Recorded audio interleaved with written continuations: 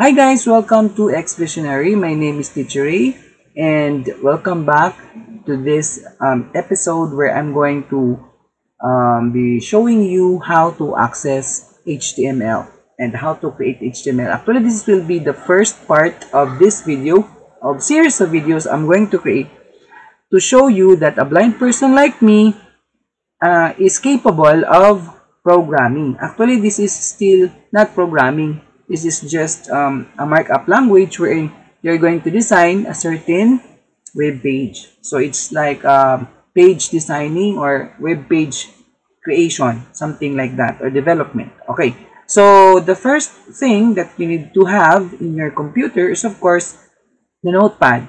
Or some people prefer to have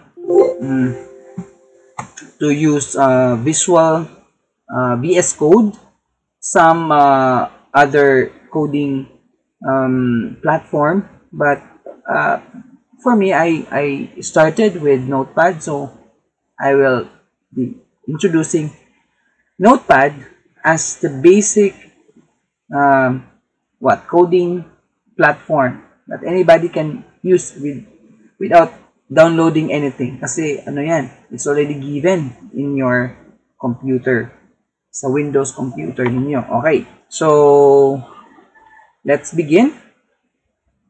As you can see, you're on my screen right now, so let's open a notepad.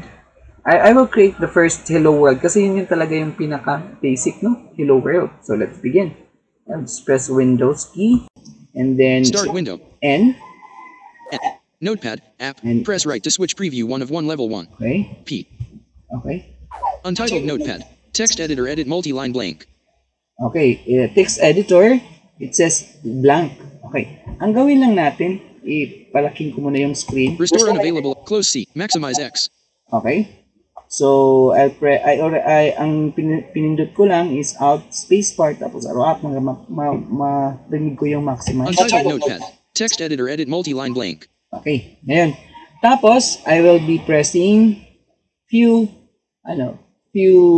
things here na makikita sa web page. Okay. So, hindi ko ipapakita sa kabila kasi dapat sa ibang mga tutorial, pinapakita nila sa kanilang page kasabay ng ginagawa nilang note yung page or yung sa browser. Sa akin, hindi. Itatab ko lang. Okay, para meron din tayong skills to go there as fast as we could.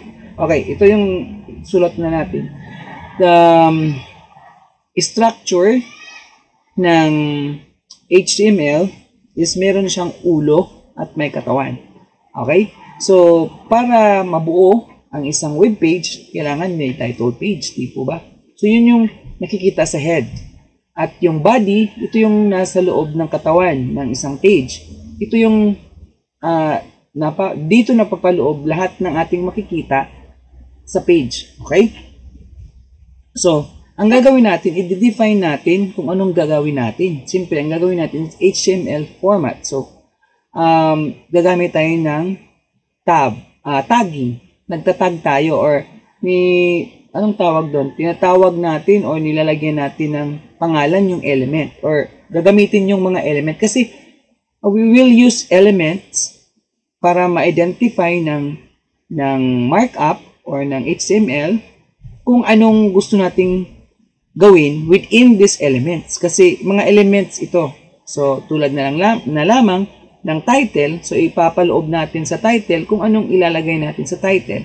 So, ang tawag doon, title tag or title element. So, yung tag at saka element, magkapareha lang po sila.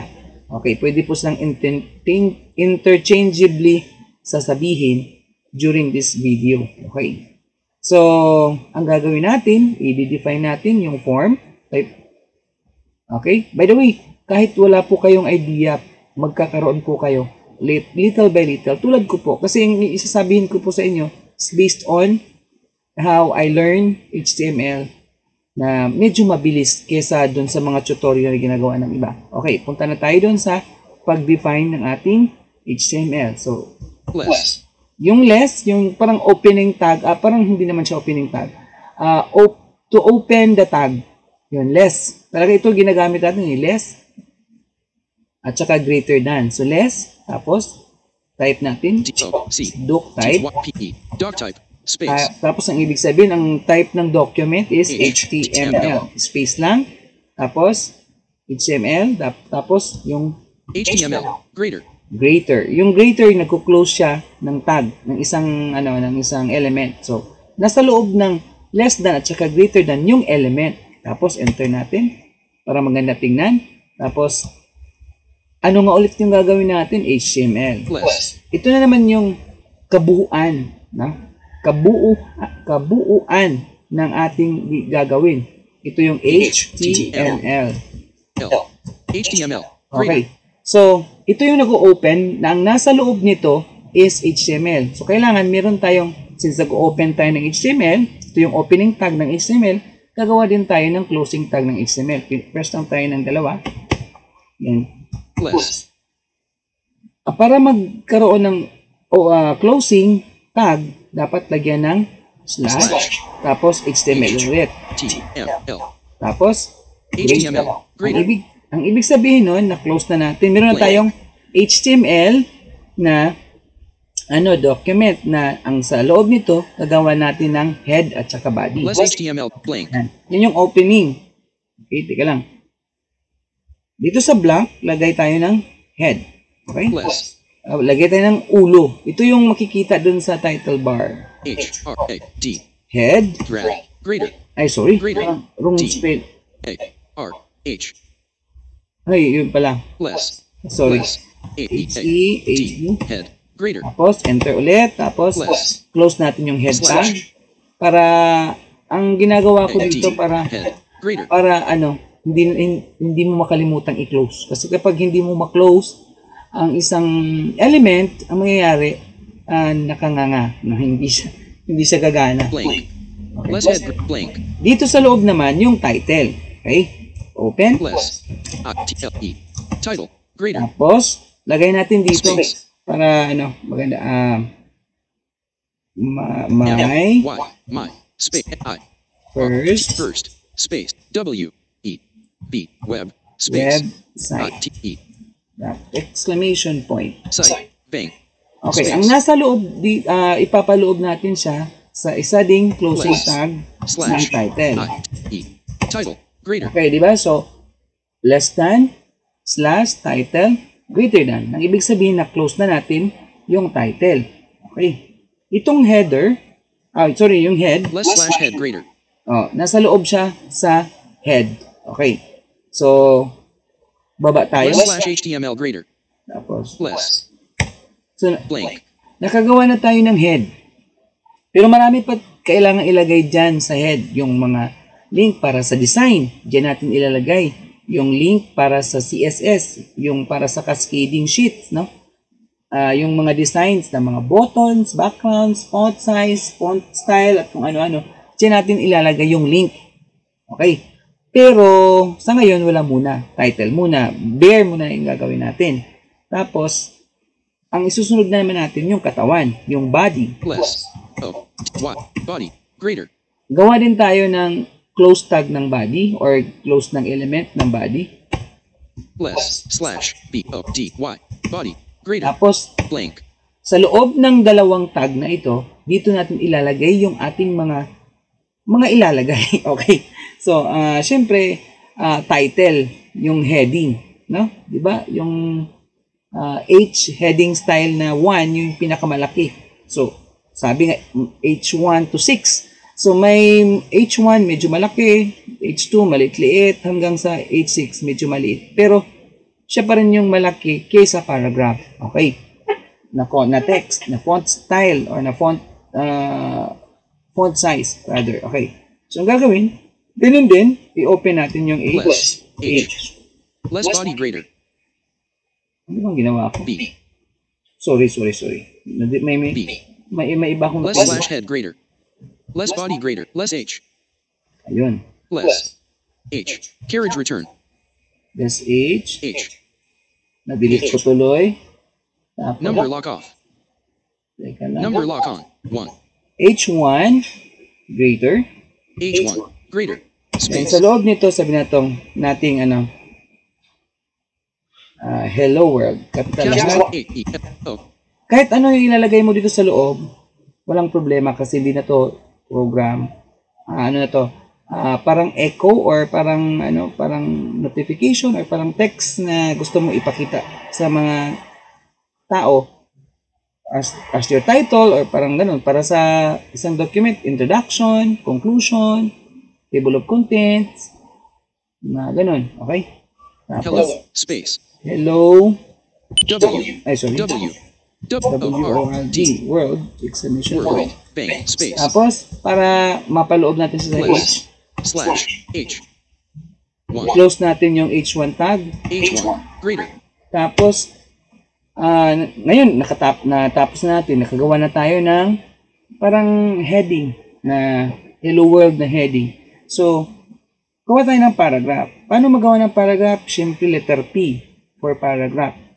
Open Plus. tag for P. P. Space. Tapos, lagay tayo dito. Salamat Salamat. T. Space. nagawa Nagawa. Ko. ko rin N. ang Space. first R. S. T. First. Space. W. E. B. website. E. Website. Dot. Tapos, Space. i-close natin yan. Less, Slash. plus, P. P. Greater. Okay. Tapos na siya. Okay. Ayun. So, very simple pa lang siya. Ano nangyari? Pwede na ba natin gamitin to? Hindi pa. I-save muna natin. I-save natin siya as an index file. Okay. Paano natin siya i-save? Control S. Save as dialog. File name. Combo box collapsed. Index X. dot Dot. HTML. Tapos, Save as type. Combo box text documents. Star.text. Collapsed alt plus T. okay, yung iba, meron na siyang options dito kapag gumagamit kayo ng Note++. Pero kung ginagamit ko kasi Notepad, so arrow down ka lang. Expanded. Save as type. List. All files. Yon, yung all files ang piliin. Tapos, tab. Save as dialog. Encoding. Combo box UTF-8 collapsed alt plus E. Yun, Save button encoding. alt plus Then S. tapos, save. Index Okay. notepad. Text editor edit multi-line blank. Okay, ayun. So ngayon, ang nangyayari, na-save na natin. So nakasave kasi siya sa desktop. So punta tayo sa desktop. Desktop list. I. Install I. Index 36 of 36. Ayun, index. Ika-copy natin yan or ika-cut. Punta tayo doon sa isa sa importante or actually the most important part doon sa XAMPP natin. Kasi kailangan natin ng XAMPP server. Doon natin ilalagay ito para gagana. So, punta tayo doon. Start window. Pressing. Search window. Sorry. Desktop list. Windows R. Run dialog. Type the name of a program. Tapos, Folder. punta tayo sa Document. C. C. Colon. Tapos, enter. Desktop list. Windows R. OS. C. Window. Items view list. C, colon, Tree view. tapos enter. Level 2 OS. C. Tapos, X. Items X view list. for XAMPP. XAMPP 9 of 30. Tapos, enter. Items view list. Anonymous not selected 1 of 54. Tapos, pasok tayo sa htdocs. H. HiDocs 6 of 54. Enter. Items view list. BA12 upload not selected 1 of 83. Tapos, gawa tayo dito ng folder. Okay? Yung folder is very easy to make. Context menu. Context menu. Tapos, Double folder F. F. HiDocs window. Items view list. New folder edit selected new folder. Okay. Ang gagawin lang natin is gawan lang natin to ng pangalan. Ang pangalan nito is hello. H. C. L. L. O. Okay? Hello 39 of 84. Okay, tapos enter. Pasok tayo dyan kasi folder po yan. Hello. Tapos, paste natin dito yung index. Items view list. Index 1 of 1. Okay, nandiyan na sa hello yung index. Ngayon, labas tayo dito. Alt F. Ayun, ipagpatuloy natin yung video kasi naputol. Ayun, so ito yung yung hello na folder. Tapos, ito yung laman, index ngayon kasi na-paste na natin. Labas lang po tayo dyan. Okay. Tapos, File Explorer window. Items view list. Unspecified grouping expanded. Turn Ayan. off. Desktop list. Google Chrome 735. Punta tayo sa Google Chrome. Ano gagawin natin sa Google Chrome? Doon na natin gagawin yung gusto nating mangyari. Gusto nating makita yung ating ginawa. Okay.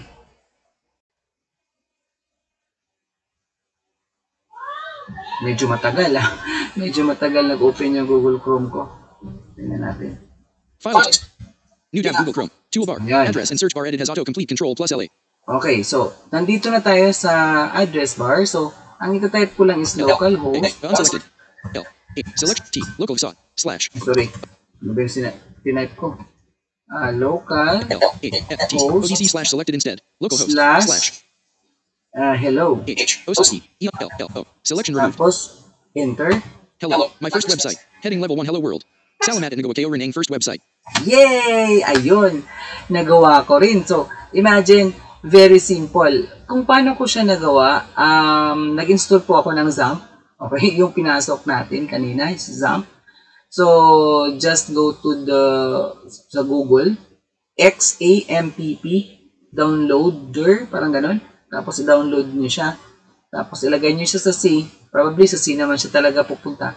Then, tapos, sa htdocs natin gagawin lahat ng milagro. Okay?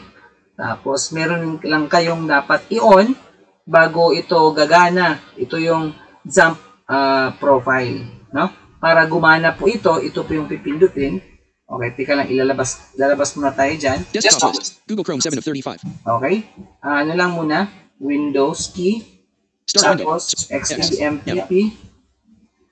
XAMPP control panel. App. Press right to switch preview 1 of 1 level XAMPP 1. control panel. Tapos, enter tayo. Okay? Papasok po yan sa XAMPP control panel. Okay? XAMPP control panel v3.3.0 compiled April 6th. Wala po kayong ganito kapag hindi nyo po na-install ang XAMPP. Okay? Services button. Okay, may services. Modules grouping. Stop button. Yan. Sinabi niya stop kasi na-start na siya. So, kung i-press ko yung spacebar or enter, makikita dyan start kasi naka-stop siya. Kapag naka-stop or stop yung nakalagay, ang ibig sabihin naka-start siya. Admin button. Stop button. Yung dalawa, yung Apache at saka yung admin Apache at saka itong isa, dapat naka-on yan. Okay? May SQ at saka may Apache, dapat naka-on silang dalawa naka-start upang gagana yung XAMPP. Okay? So, I think that's all for this video. Kung meron kayong katanungan tungkol po dito at kung gusto nyo pang may malaman tungkol dito, please don't forget to like, subscribe, and make some comments below kung ano pang gusto nyo malaman. How did I do it as a blind person? Kung interesado kayo, kung meron kayong blind na kakilala na gustong matutong computer, mag-comment para hindi po kayo magtaka kung bakit isang blind pwedeng mag-computer at mag-programming. So, wala pong imposible. Just watch my video. Thank you for watching. Again, God bless you all. See you next time. Bye-bye.